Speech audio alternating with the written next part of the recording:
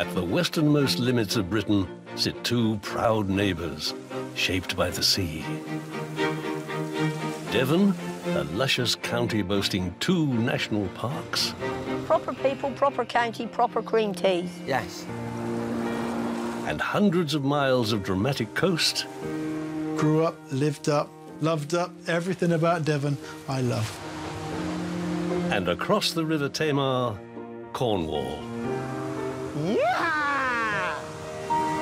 The ancient granite kingdom of Kernow, thrusting out into the Atlantic. I have travelled the world, but I always come home. Where old ways enrich the new. Right, Bill, you up? It's a very special place. Been here for 100 years. Millions of visitors head west each year. Some choose to stay for good. It's just so unbelievably varied. I love that feeling of freedom. This is my little bit of heaven in Devon. Whether born here or drawn here, there are still many deep-rooted folk. Always looking at the judge. Proudly holding on to their heritage and creating their own future. I love the ocean, and to be part of something which is within our county's history. You have to keep working hard to stay here, but we're glad we're here. These are the stories of the people who call Devon and Cornwall home.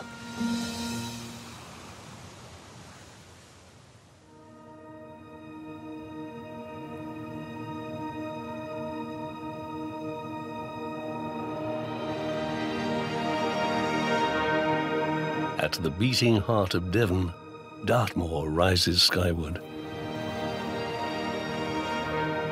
Granite tors punch up through a sweeping landscape of rough ground and wild open spaces.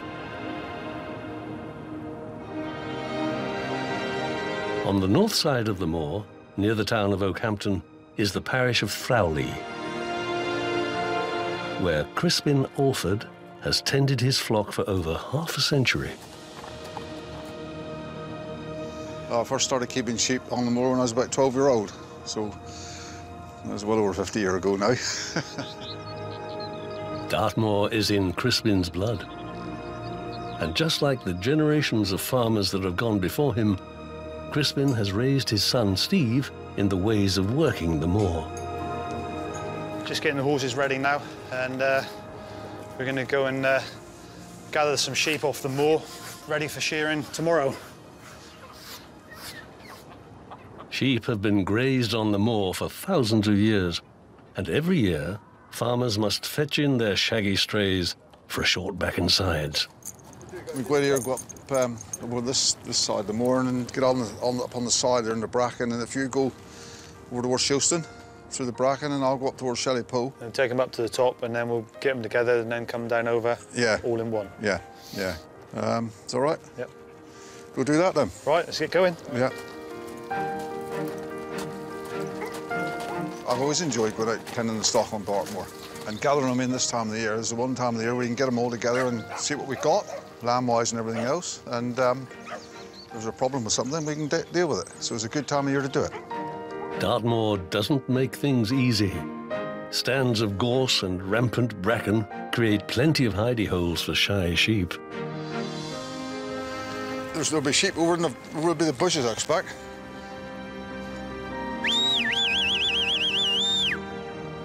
They keep appearing, don't they, so we'll gradually get them.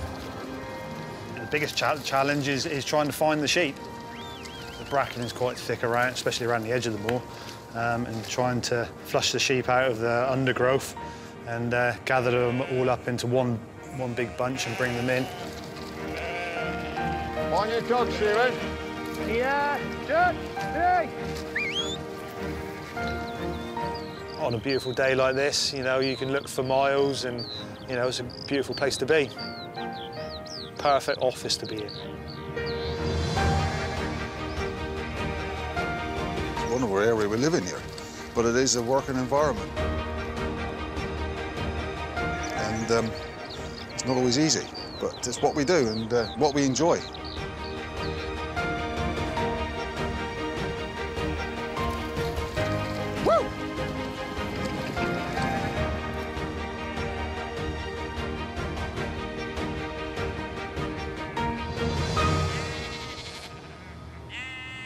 Sheep safely gathered in off the ancient moorland, all set for the next skirmish, shearing.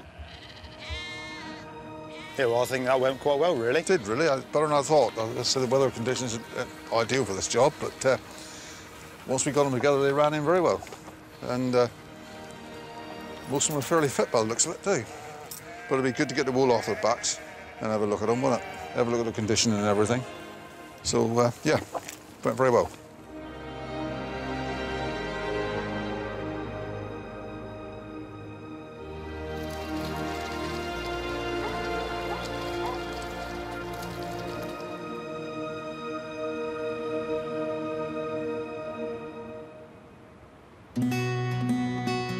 East Devon, an ancient corner of an ancient county that was once a hive of medieval industry. 20 miles east of Exeter lies Colleton, a town home to wool merchants, blacksmiths and tanners since Saxon times. And to this day, the town preserves one of the oldest trades known to man.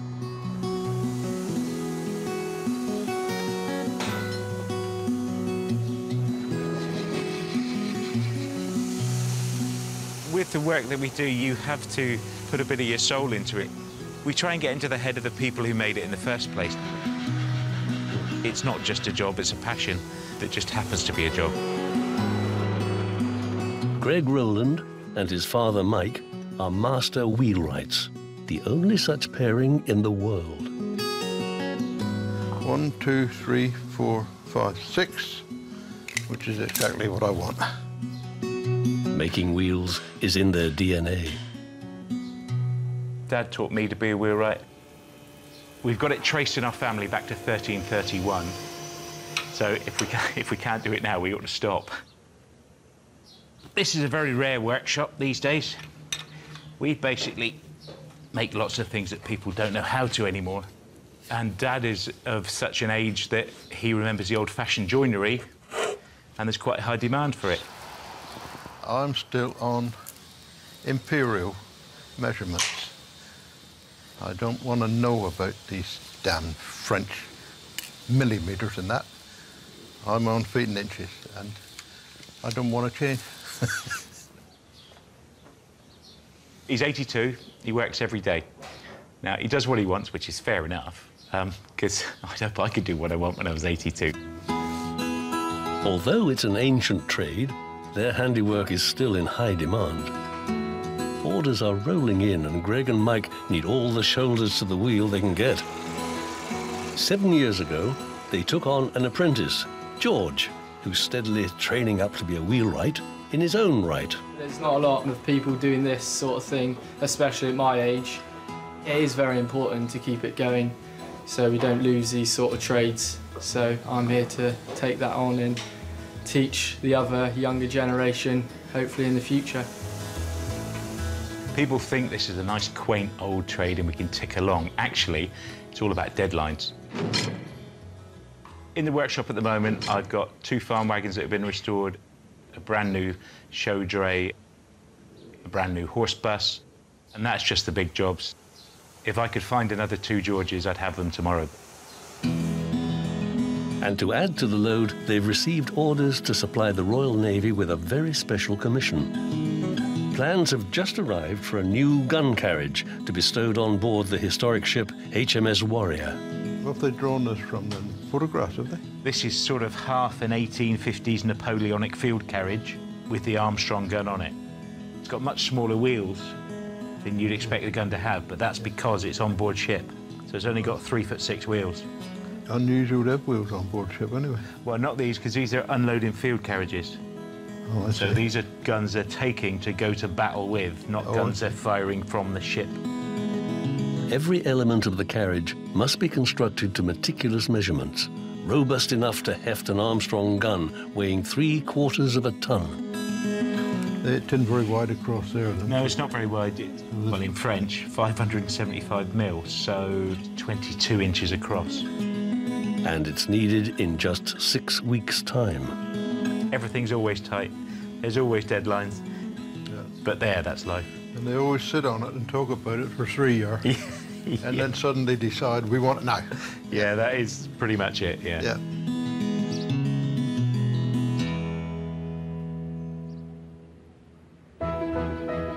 Later, in Devon and Cornwall, the hill sheep of Dartmoor are off to the barbers. These are the most important bits of your kit, cutters and combs. Have a good day. See you later. Chef Greg Milne serves up the best natural ingredients Cornwall has to offer. You can't get much more local than this. It's like my wild larder. And wheelwright Greg Rowland creates another little piece of history. Eat up, George.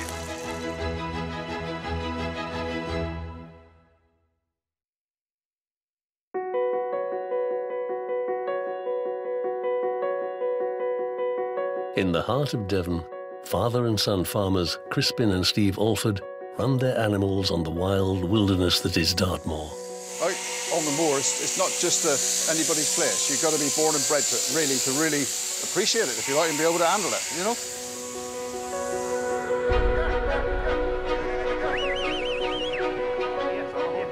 It's shearing time on the farm, and the unshorn sheep are ripe for a haircut.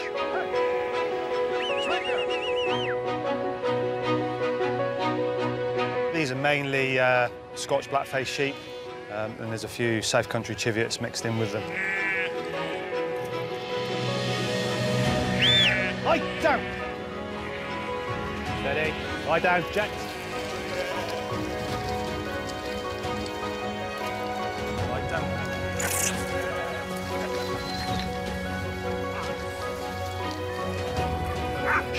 Steady, steady. Steady, come here. Lie down, lie down.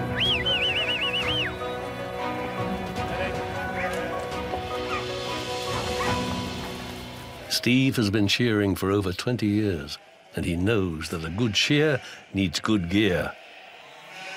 These are the most important bits of your kit, cutters and combs. If you don't set your gear up or have your gear sharp, it's game over, innit? Nearly all the shearers wear moccasins. So if you wore boots, for instance, with a heel, it puts more pressure on your back when you're bending over shearing, and so it takes the pressure off your back a little bit. Footwork is very important. You're moving the sheep all the time. It is technique and getting your gear running right, and lots and lots of practice.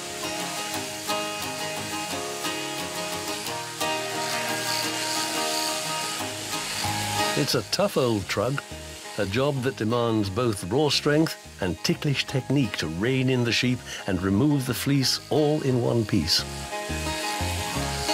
And things have changed a brave bit since Steve's dad Crispin was shearing. I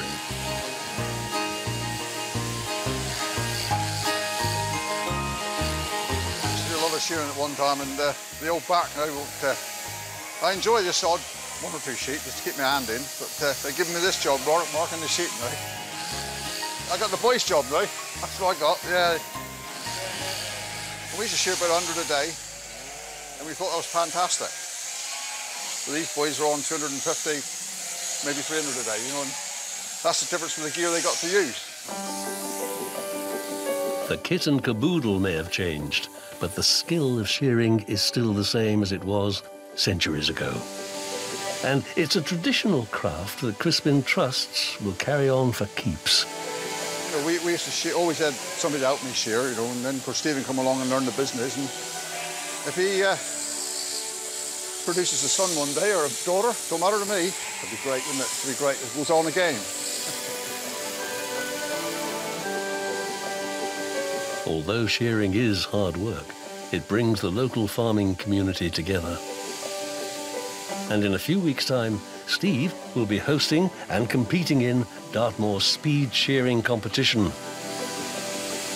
We're really lucky in the southwest. We get a lot of world-class shearers here, you know, for the season, and they come along and enter the competition. And yeah, we have some really good, top-quality shearing here. I think I'm a bit out of practice at the moment, actually.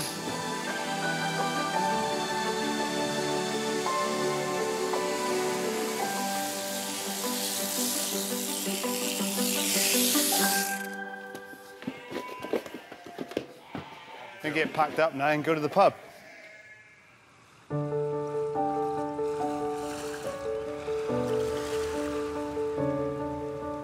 Harvesting nature's gifts has forever been part and parcel of life along the Cornish coast, whether on land or at sea. The seafood from these crystal-clear waters is world-renowned: crab, oysters, and glorious whitefish. Yo! Morning. You right? How you doing? Really good. For Chef Greg Milne, Cornwall is a happy hunting ground, a culinary kingdom of delights. It's a special place, and I love seafood. I love the coast. And he has an amazing spot to cook up his creations. 2 miles east of Penzance is the stunning tidal island of Carrick in Coos, St. Michael's Mount. Tourists throng to the island through the summer months, and Greg is set to feed the thousands of hungry visitors. I really like raw seafood and cured seafood. Anything that's seasonal and particularly sustainable, I really, really love. But Greg's passion for Cornish provenance produce goes beyond the bounds of the fish market.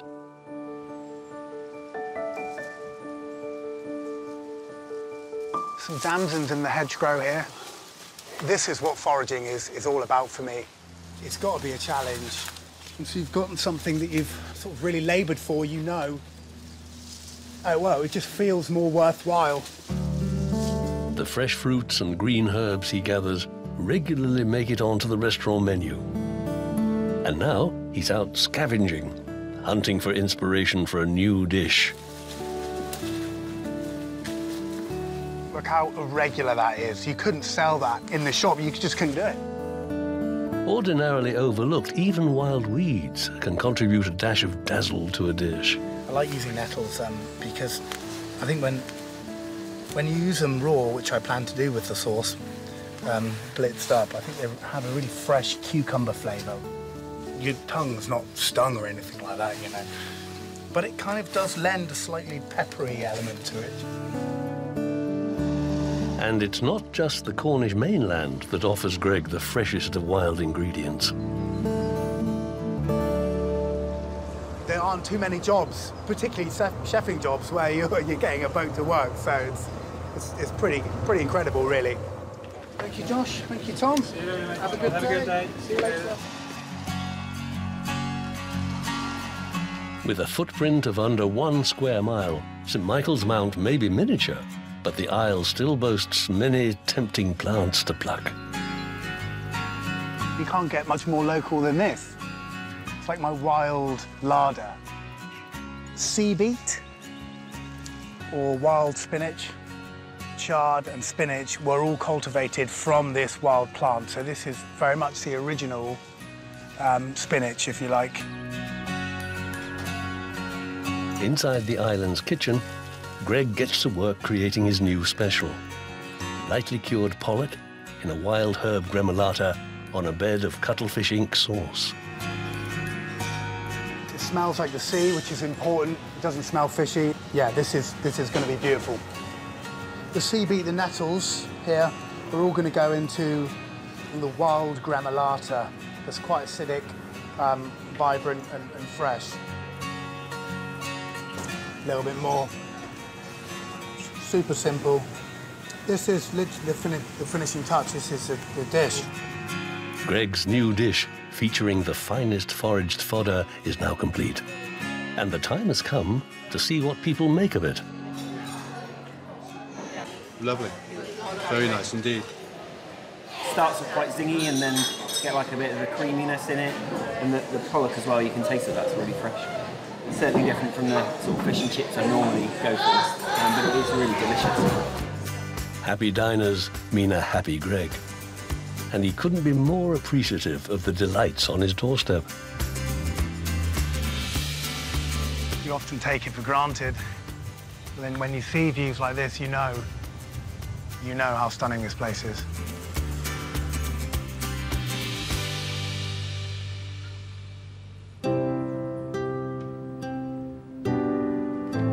At the north end of Colletton in East Devon, time seemingly stands still. But busy hands are working away in much the same way as their ancestors. You step into the workshop and you're walking into history. Everything we do is historical.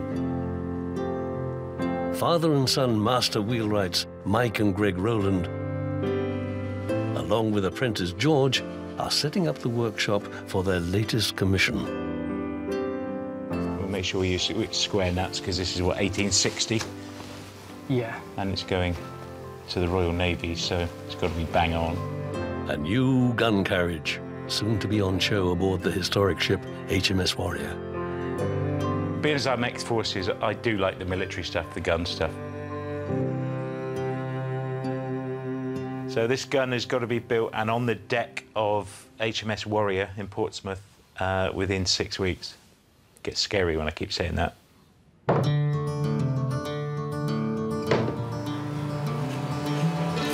With the deadline looming, all other jobs are stood down. And apprentice George turns to the task. I think Greg's worried, but we'll definitely be able to smash it out.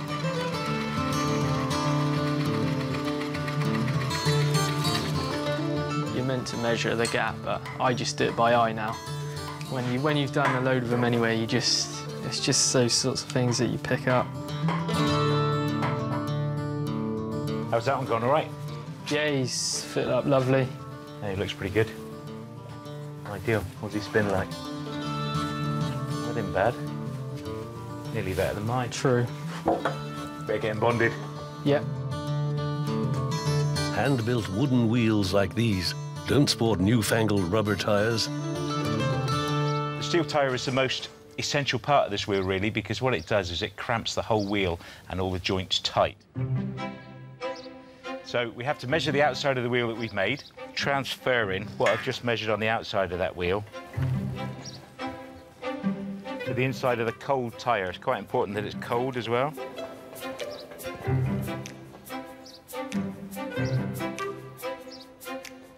So measure twice, cut once, measure 3 times even, sometimes even 4 if you're not sure. Each metal tyre is cut to size, then welded intact.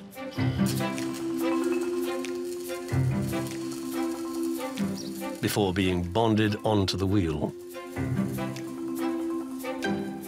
George, you're ready to go.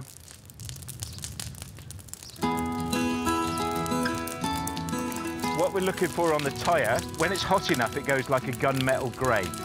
I don't know the degrees. Ease off, George.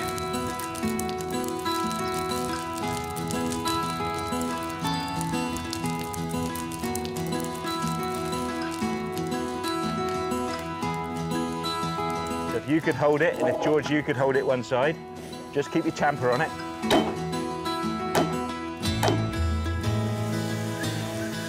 The reason I cool it quickly is because I don't want it to burn the wheel, which would leave a ring of carbon underneath the tyre.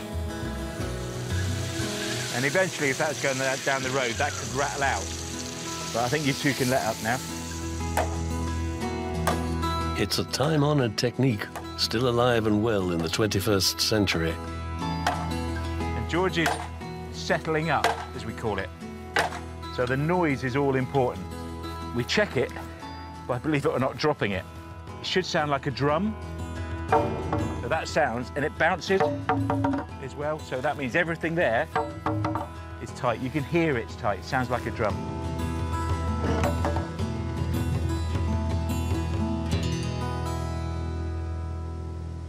The gun carriage is slowly but surely taking shape. I'll lift, you take the trestle out. Yeah, it'll flip when you do, so you keep your hand on the air. So, didn't want that to happen. It's got to roll back to you, though. So it's flush with the top of the trail.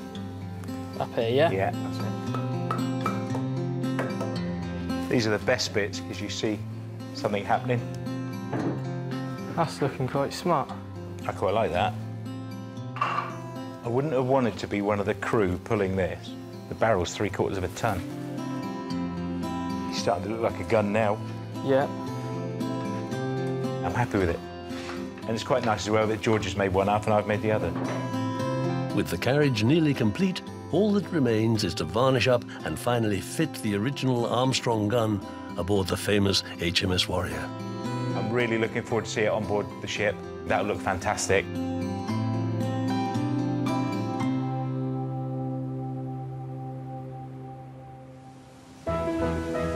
Later, in Devon and Cornwall... So, first time in 30 years then? Brian Phipps takes to the skies over Perranporth. Forgotten what it's like to be a bird. We get some of the world's best shearers turn up. On Dartmoor, Steve is preparing to welcome the world to his speed shear competition. At the end of the day, it's a bit of fun for everybody.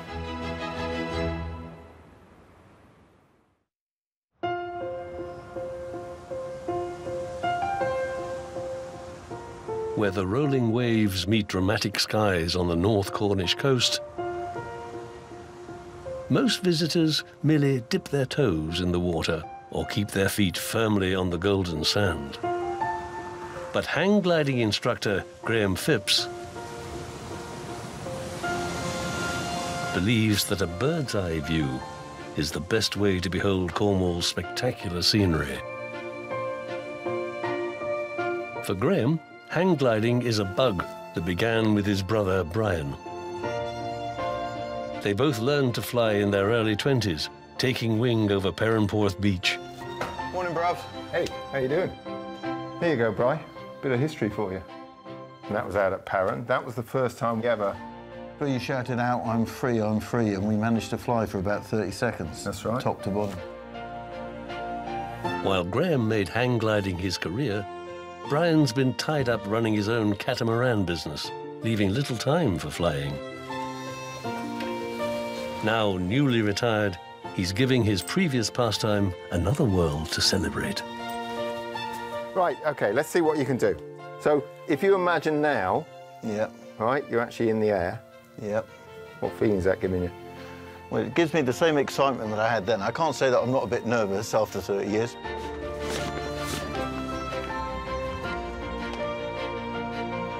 The brothers are heading back to Perranporth Towers, the dunes where their fervour for flying first began. Yeah, well, talk me through, remind me. I don't want to forget a bit. Yeah, that's it. Jeez, I hope he knows what he's doing. So, pop these wheels on, Bri. I think it might be an idea. You've gone quiet, Bri. That's because I've got something in my mouth. Oh, yeah, that's it. I'll let you. Well, I am quiet because I am concentrating. And once I've got my first flight in, I'll be a lot more happy about it. But, you know, life is about challenges. At the moment, I'm feeling just a little bit excited. It's been a long time. He managed to put a hang glider together in nearly the right manner. He knows which way it points, so that's good.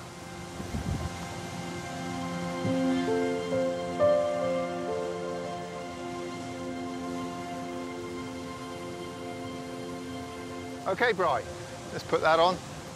OK, we need to catch this little spell while it's good. So, first time in 30 years then? First time in 30 years. I don't know whose heart's pounding more, yours or mine.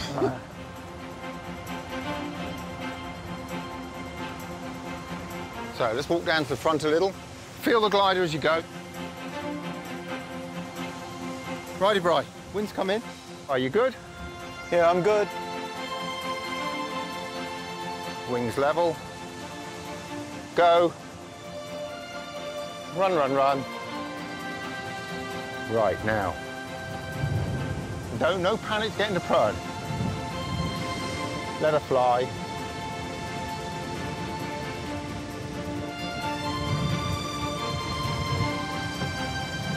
That's great, Bri. How's that feel?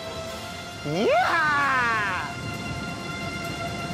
Almost 100 metres in the air, Brian soars over the spectacular Cornish coastline.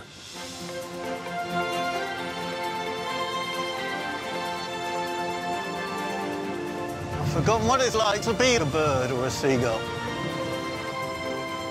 It is like riding a push bike. He's back at it. I mean, I'd just love to be up there to see the grin on his face. Stunning. Way over to the left. Glider turns and just cruise across. What a wonderful, wonderful feeling. And what a wonderful, wonderful view. See Perranporth and Agnes Head. And I'm starting now to relax a bit and then just enjoy the scenery. That's got to bring back so many memories. He's got to come down and go, why haven't I been doing that for the last 30 years? All too soon, the winds begin to drop, and it's time for Brian to come back down to earth. I think I better turn and get myself back in over the cliff. Okay, bring around to your left now. Drift in towards me. Your legs out. Hands on the uprights gently. Keep her coming and bring her into wind. Wings level, wings level. Right, relax. So don't push out, keep that tiny bit of airspeed. Now, pull in hard. Go on, pull in, hard, hard, hard. Keep it in, keep it in, keep it in, keep it in. Run it, go on. Give it in, mate. Cheers. Give it in. Well done, cheers. Well done. I've done it. The view, the feeling, just being like a bird, it was fantastic. I've been waiting for that for years. 3 decades have drifted away in a single afternoon, and Brian and Graham can now look forward to spending more time together up aloft. Because we did so much flying together and then we stopped and went different directions, it is like sort of making rebuilding an old friendship. Perranporth always is a special place. For a day to come together like today and to see him fly the way he flew, come in and land that thing back on top, first go, no overshoot, it's incredible.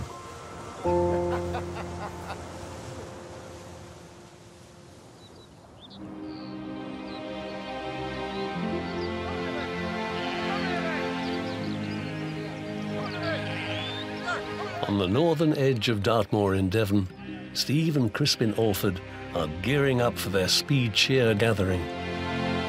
We're really lucky in the southwest. We get some of the world's best shearers turn up. We've got 2 competitions, up to intermediate, then an open competition. With hundreds of competitors and spectators expected, there's a brave old bit to knock into shape. There's a chain on the floor there. I don't know if we can use that. I've been working hard. I've been working hard for the benefit of my neighbours, my next door neighbours. That's what I've been. I've been a lot of input I've put in. Oh dear, never mind. Well, we're going to put a piece of Harris fencing across the corner.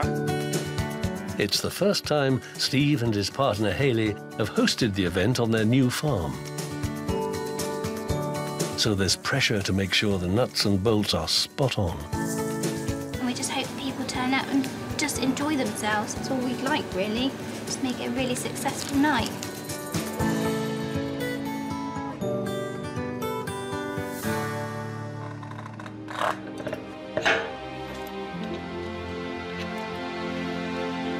As a competitor himself, Steve is well aware that a shearer is only as good as his tools.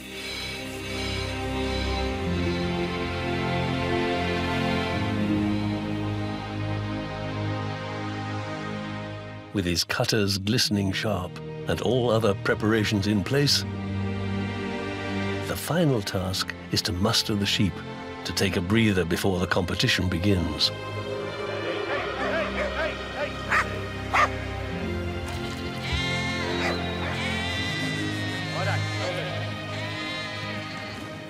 Hopefully they're all there. This weather is ideal. It's hot, and when the sheep sweat, when you're shearing and that, everything goes much better. It's like, I suppose, when you go to the hairdressers and then they wash your hair before you have your hair cut. Same sort of thing. But, you know, the sheep will sweat and it goes a lot easier. So it would be great, perfect conditions for shearing tonight.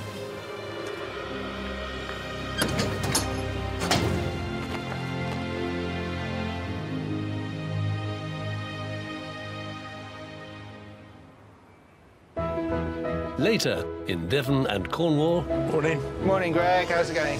Yeah, good. Greg, the wheelwright, takes a trip to Portsmouth to see his handcrafted gun carriage installed aboard HMS Warrior. Seeing something like this on board deck here, it makes it all worthwhile, really. And in Devon, hundreds arrive at Elven Farm for the speed cheer competition. Judges ready, timekeepers ready, competitors go!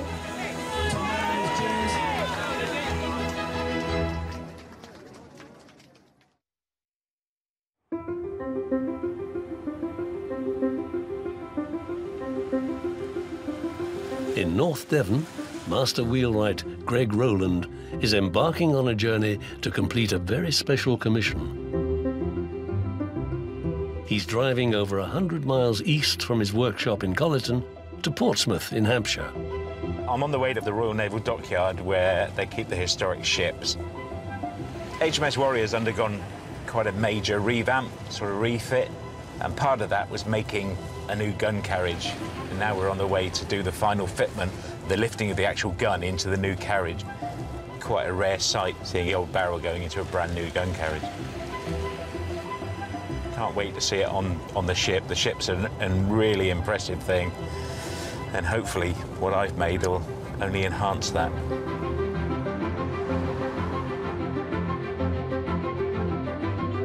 Britain's first iron-hulled battleship, HMS Warrior was the fastest and most powerful of her day. Launched in 1860, she was the pride of Queen Victoria's naval fleet. And now welcomes thousands of visitors on board every year. I'm a bit nervous. I've made it to the plans I was given, and hopefully those plans were right. Morning. Morning, Greg. How's it going? Yeah, good. Ready for this? Yeah, I want to make sure the gun fits. Ready? Right, should we run these carriages down and let's get these on board? If we can lash it around the axle so that axle's supported as we go up, that'd be great. Heavy one first? Just want to see it on deck, really. Yeah, we'll get it on deck and let's see how this fits.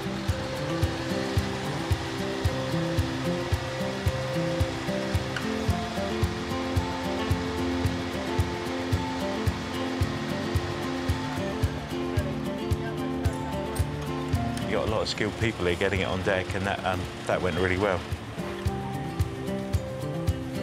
I remember it being this heavy. How far are we going? The carriage has been built in two parts, and once these are fitted together, the antique Armstrong gun, weighing 3/4 of a ton, can be positioned. All good so far. We're on the deck. The riggers are going to lift the gun. Now it's the litmus test, see if it really works.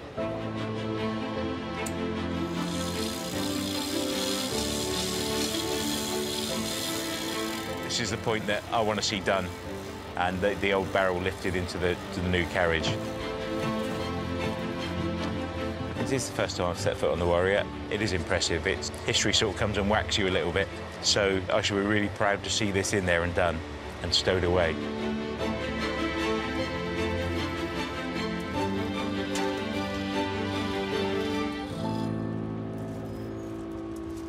Thank Christ for that. I can breathe again now.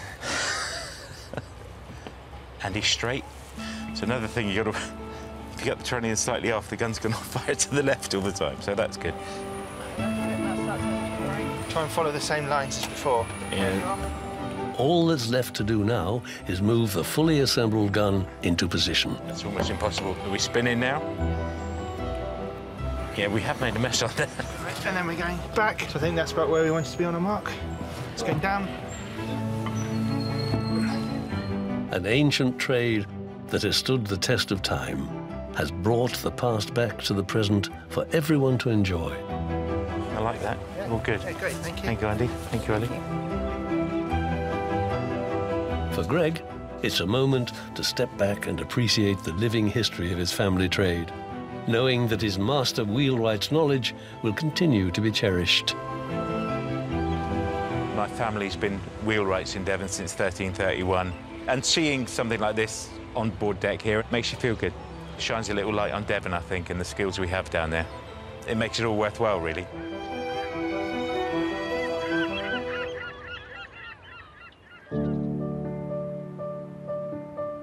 On Steve Alford's farm on Dartmoor, sheep shearers from far and wide are arriving to take part in a speed shearing competition.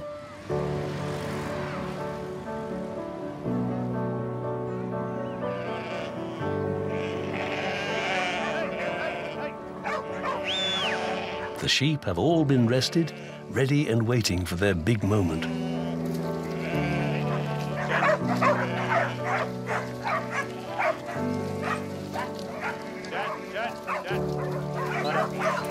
Although a few seem to have a touch of stage fright.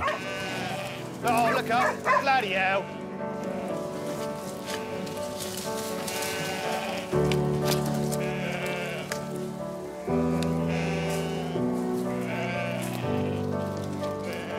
Not too bad, was it? I tried breaking out. We'll follow you over then, Rob. All right.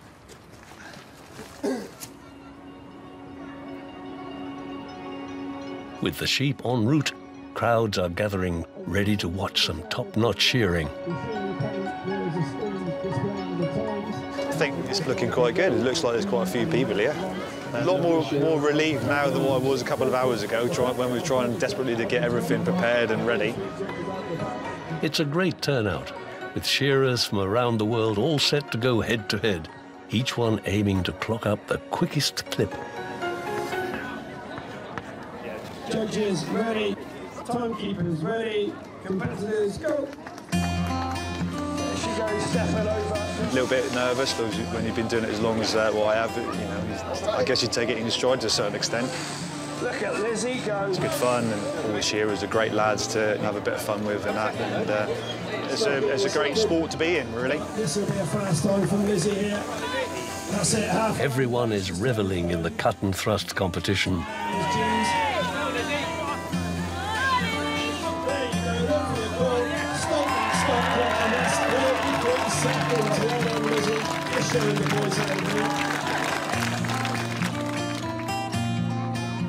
Finally, it's time for Steve to prove his prowess in front of a home crowd.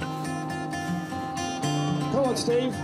We don't expect you to run, but you can look like you're coming this way. Here he comes. But here, the last of the heats. George Mudge on 1, Steve Alford on 2. Judges ready, timekeepers ready, competitors go. And away. George is first one up the net.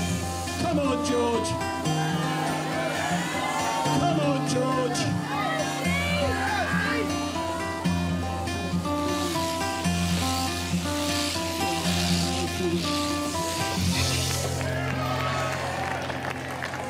The biggest applause tonight. Well done, Steve.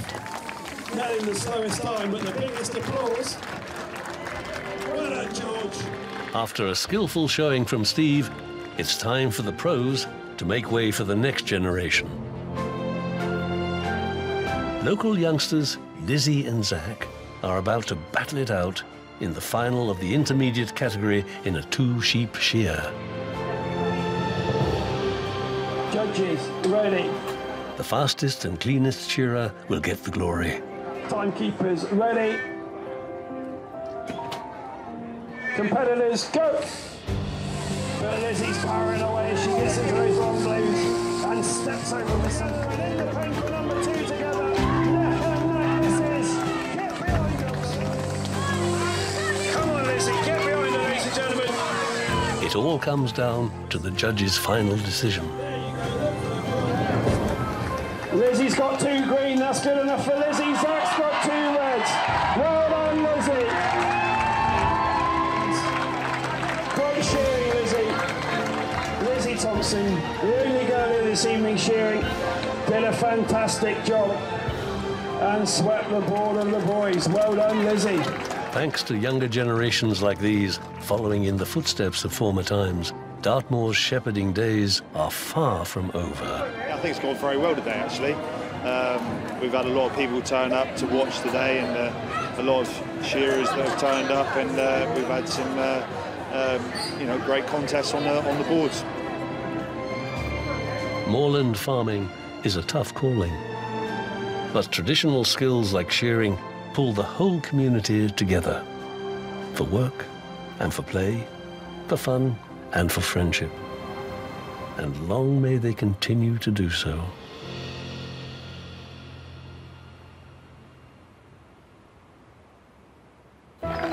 Next time in Devon and Cornwall, This is my little bit of heaven in Devon. rare breed sheep farmer Leslie Perrett does her bit to save one of the West Country's finest. Like my world, really. I love the long walls. It'd be a travesty, really, if they died out. One of those manic days. On the silly Isle of Tresco, preparations are underway for a tidal event. The location is just, it's mind-bending. It's a richly nourishing place to live. And artist Steve Playdale Pierce ventures off to new and daring landscapes. It's absolutely stunning. This is Devon at its best.